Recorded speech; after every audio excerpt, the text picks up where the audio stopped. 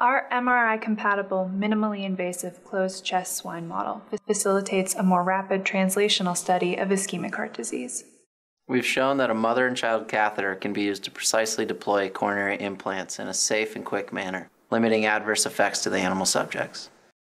Our method can be used to develop new diagnostic imaging techniques in ischemic heart disease.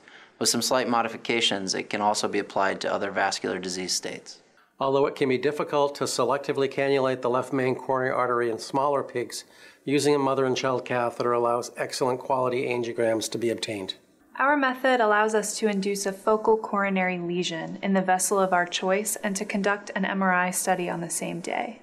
Visual demonstration of the technique will help reduce trial and error in future investigations, resulting in more reproducible results.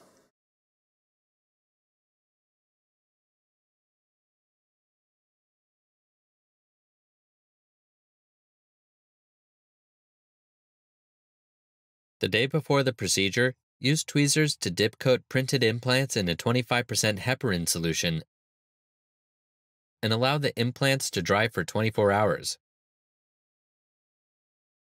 On the day of the procedure, confirm an appropriate level of sedation in a 30 to 45 kilogram Yorkshire swine and use the Seldinger technique to insert the arterial and venous sheaths into the bilateral femoral arteries and veins of the animal. Then flush all of the catheter ports continuously with heparinized normal saline.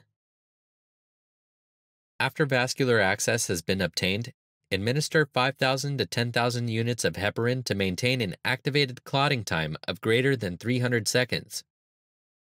For hemodynamic monitoring, use electrocardiography chest leads.